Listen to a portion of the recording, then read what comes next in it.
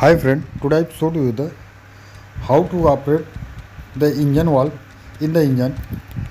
So we have showed you the video from putting the LED light on this cylinder head, and blue color is the indicating for the suction valve. When this will be open, then the air will be sucked by the engine, and red color valve is indicating the exhaust port, or exhaust valve. When the engine, this valve will be open, then the exhaust gas may be away from the engine side. So we have showed you the just like as a animated video, so you can see the how to operate the engine valve in the engine. This is the very showing piece for the video.